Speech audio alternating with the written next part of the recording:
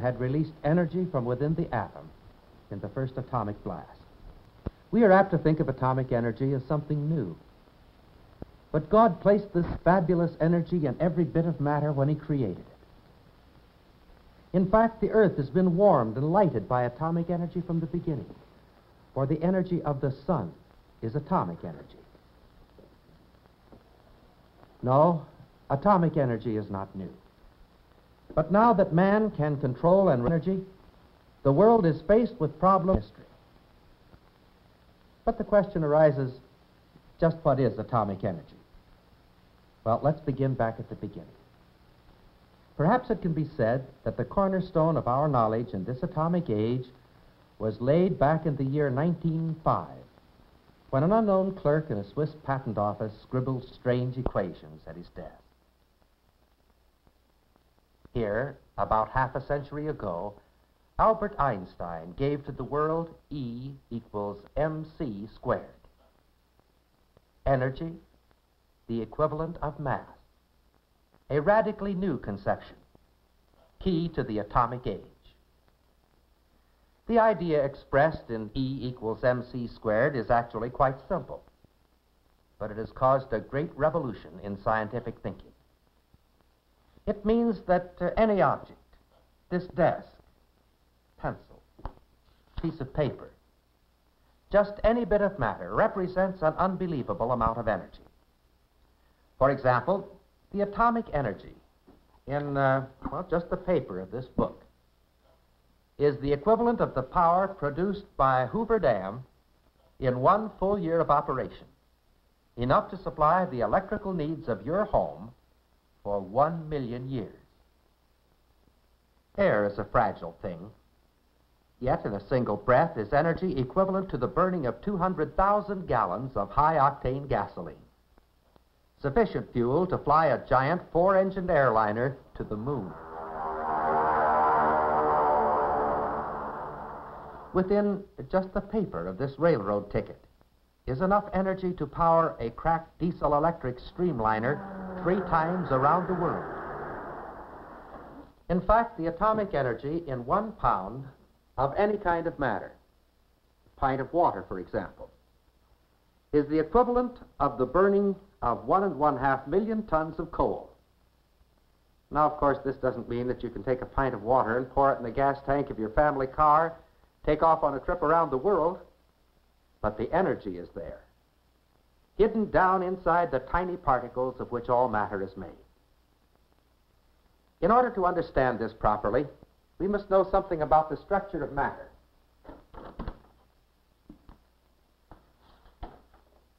Matter may exist in any one of 3 states. The same substance may be either a solid, a liquid, or a gas, depending upon its temperature and the pressure. Water is a good example. It may be a solid, ice, or a liquid, or a gas. But even in the gaseous state, it's still H2O.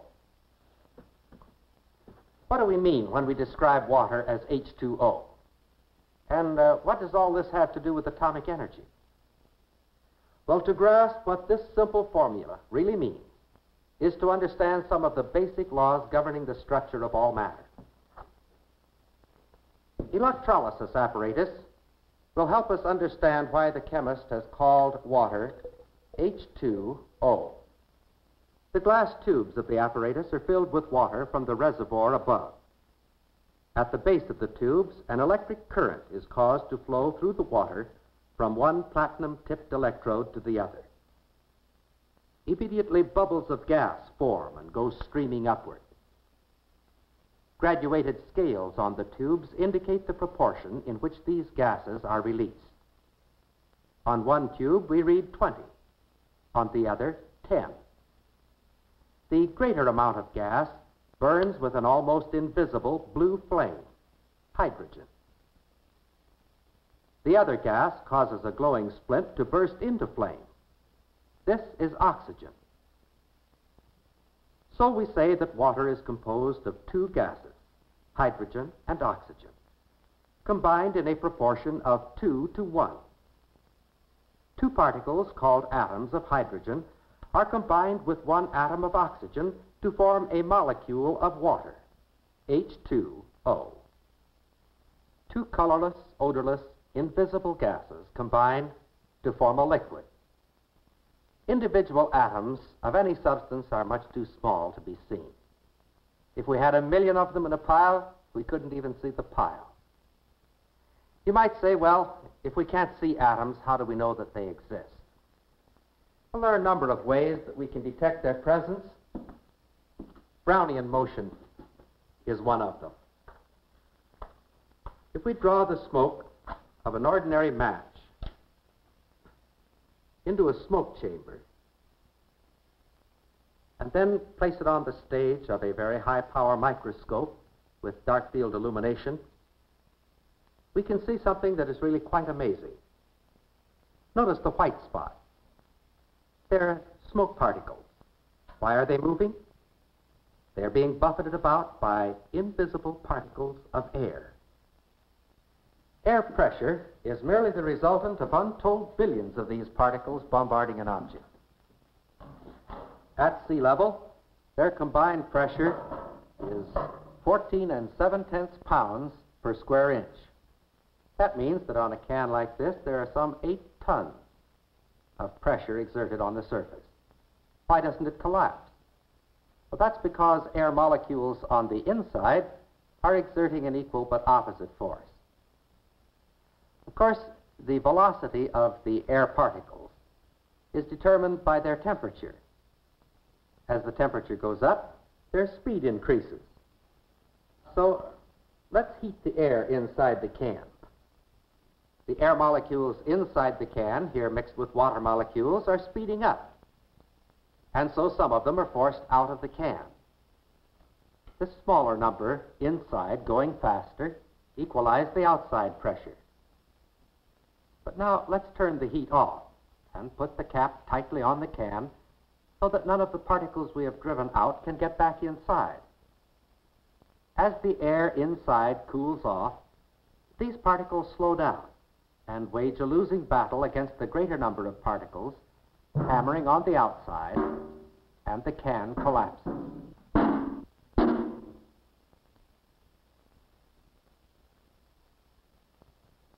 The effects of air pressure,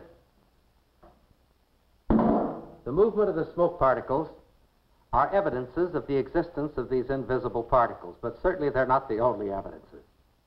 For the whole atomic age is built upon certain and positive knowledge of their existence. The atom is not a solid pellet of matter. Instead, it's quite like a solar system. It has a central nucleus and then electrons revolving in orbits about the nucleus. And like the solar system, it's almost entirely empty space. A moment ago, we analyzed water. We found that it was made of 2 substances, hydrogen and oxygen. This represents the hydrogen atom, the simplest of them all.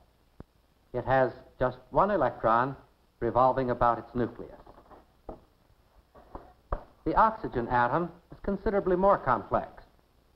There are 8 electrons revolving about its nucleus, which itself is more complex.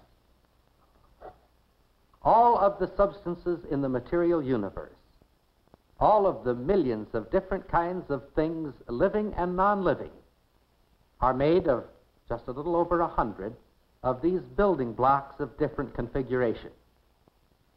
Hydrogen, we said, had 1 electron revolving about the nucleus. Well, if there were 2, it wouldn't be hydrogen, but helium. 3, it wouldn't be a gas at all, but instead would be lithium, a silvery white metal. And so we see that these building blocks, which the Creator has made, form all of the material substance of the universe. But in addition, they are also the source of every bit of power in the universe. All of us are familiar with chemical energy. When we light a match, it burns because chemical energy is liberated. Our civilization has been built upon chemical energy.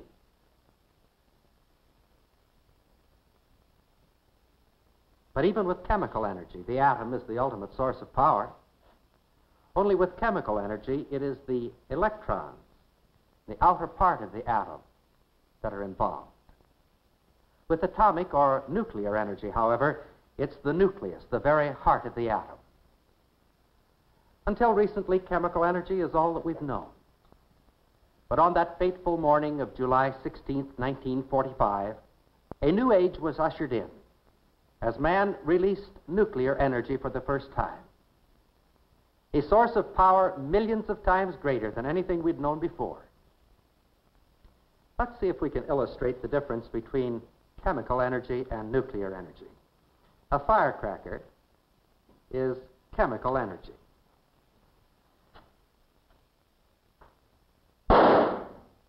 When that firecracker went off, it made quite a fuss, didn't it?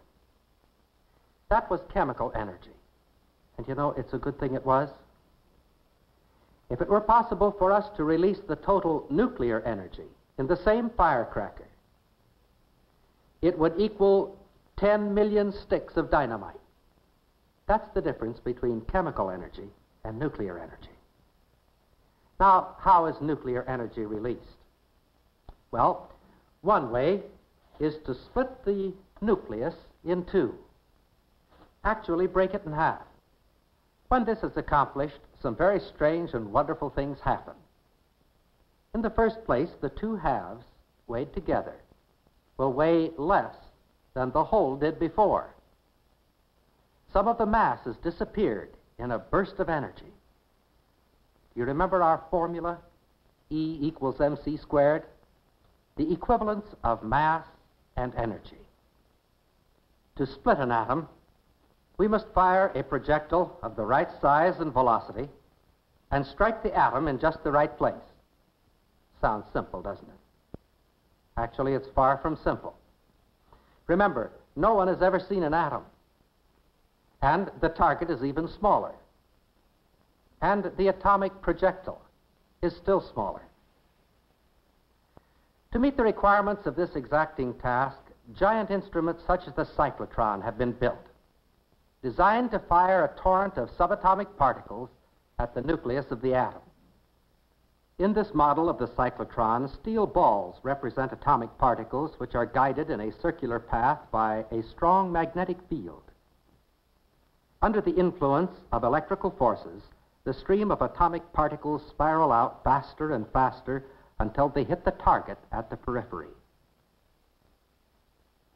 But now from the model to the instrument itself, the famous 60-inch medical cyclotron at the University of California. The material to be bombarded is coated on a plate and then carefully mounted in the target assembly. This target is then fixed to the cyclotron in such a way that the beam of high-energy particles will strike it. In the control room behind a protective barrier, the operator puts the cyclotron into operation.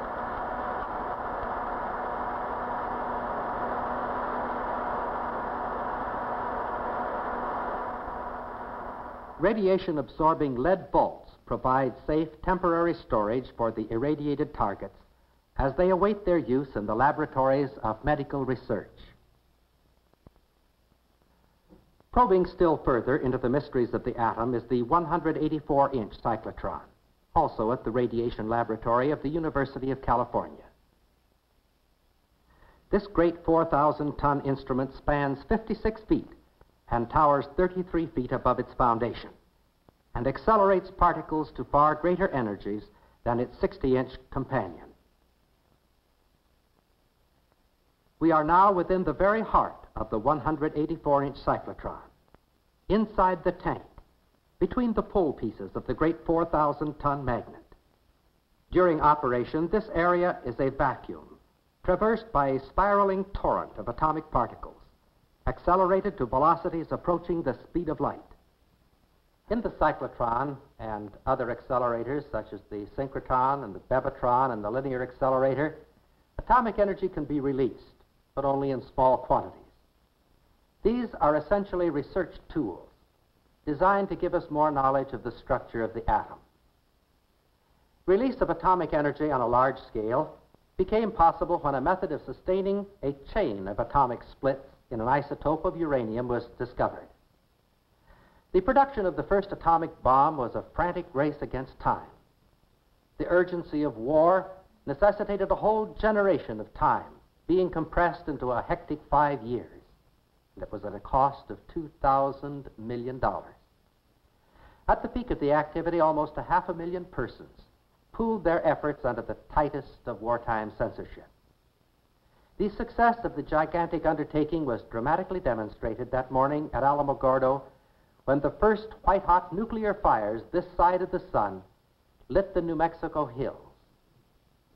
3 weeks after the first experimental blast, an atomic bomb was dropped on the Japanese city of Hiroshima, and then 3 days later, another on Nagasaki.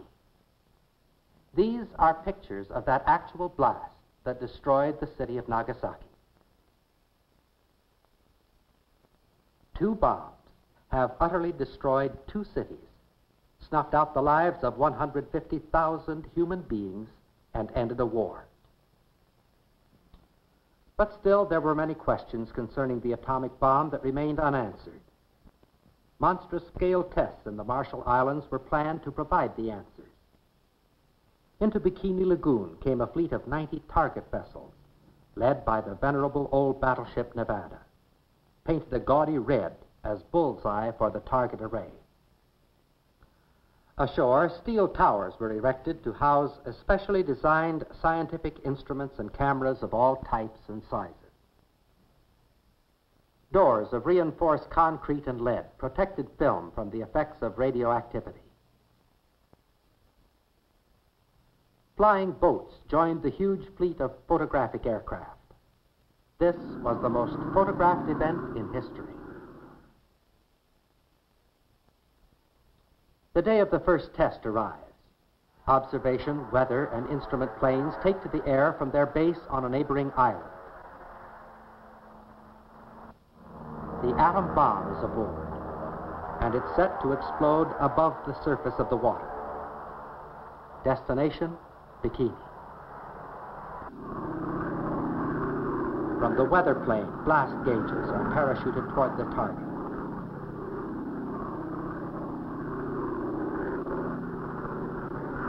Bombs away.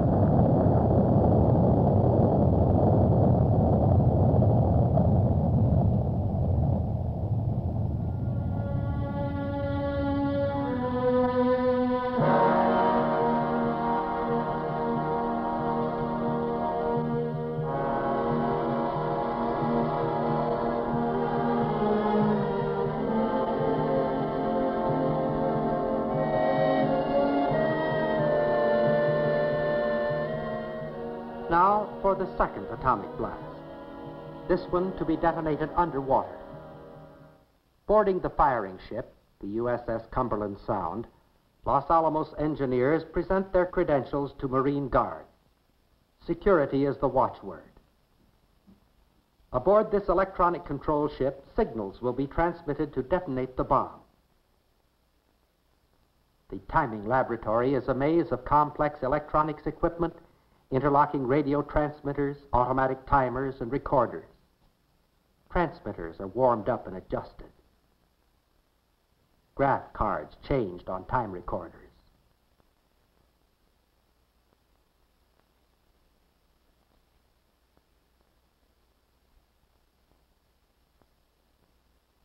Only 2 minutes to go. The standby signal to all hands. At the central control console, Dr. Marshall Holloway, the leader of the group, throws the switch for the 30-second signal. At the automatic firing board, the last 15 seconds are broadcast. 15, 10, 5, 4, 3, 2, 1.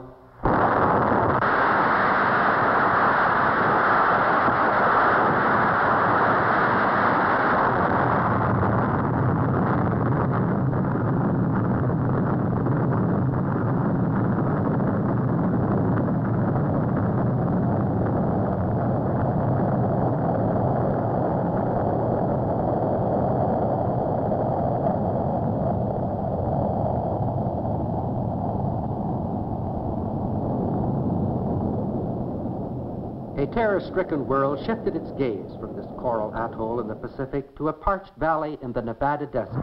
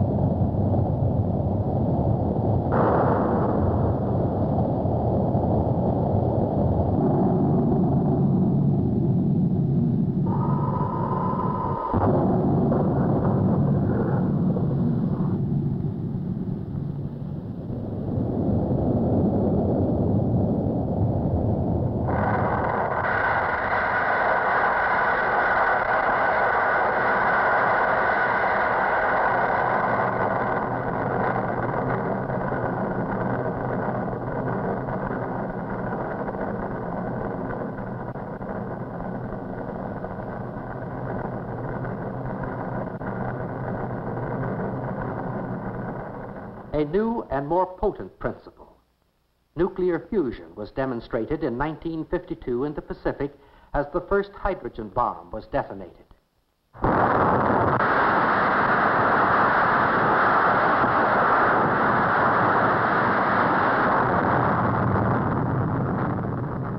This bomb caused a Pacific island 3 miles long and 1 mile wide to completely disappear. And it could do the same to a city.